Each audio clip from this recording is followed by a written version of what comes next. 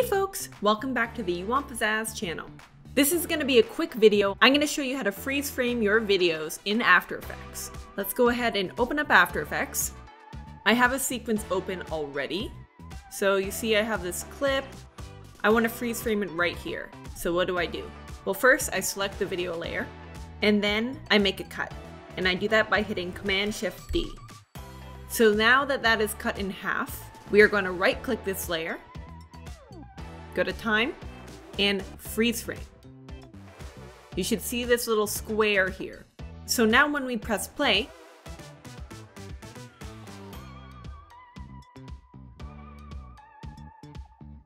the video freezes into place.